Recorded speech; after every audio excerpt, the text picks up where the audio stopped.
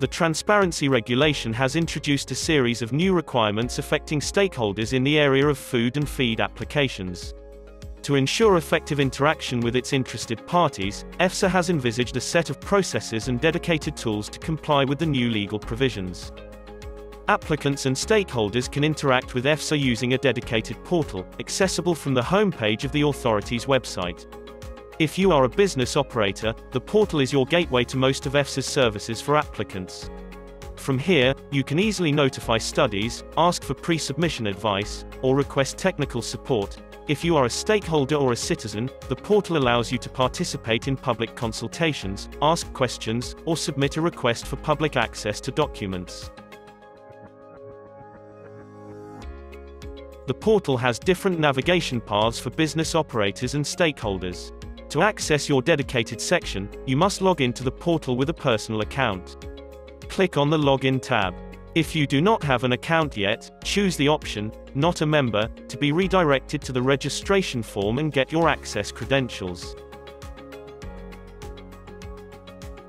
Complete the registration form with your contact details and the details of the organization you represent, including your affiliation category.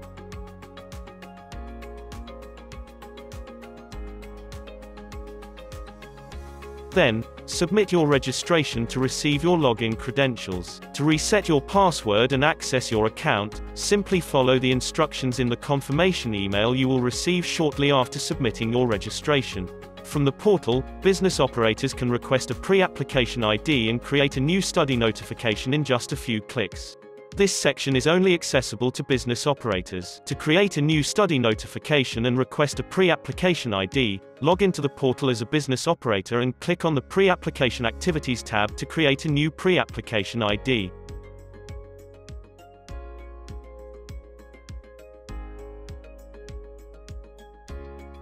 By doing so, you can create a draft version of a new study notification, which can then be completed with additional information, such as the starting date of the study, the name of the laboratory performing it, and other details.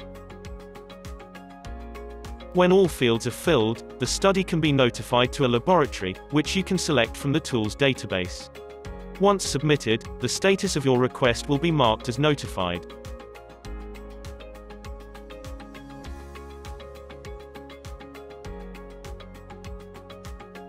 The selected laboratory is requested to approve the new study notification using the co-notify function. When this action is performed, you will be informed that the new study notification has been accepted.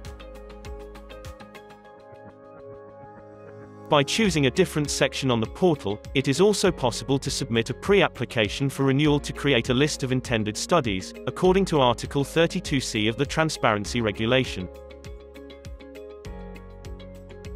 After the evaluation process, EFSA will provide advice to the applicant through the same tool.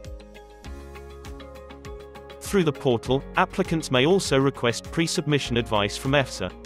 To do so, use your business operator credentials to log in and click on the Pre-application Activities tab of the portal. Then select a pre-application ID from the list and click on the new Pre-submission advice button on the top menu. Complete the form with the necessary information to create a new draft request for pre-submission advice. Then, retrieve your draft request to review and complete your details before submission. When you are ready to lodge your request, click on the Submit button on the top menu. The tool will confirm the successful submission of your request. When this step has been completed, the status bar will change to Submitted.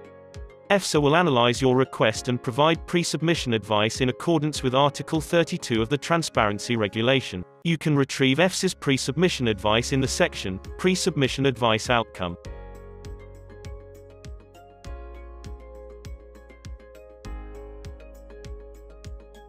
From the portal, stakeholders and citizens can ask questions to EFSA, or participate in public consultations.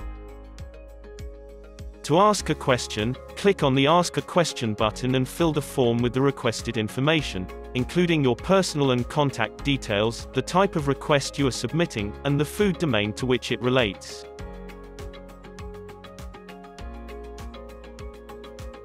When the form is complete, submit your question. EFSA will address your query within 15 working days.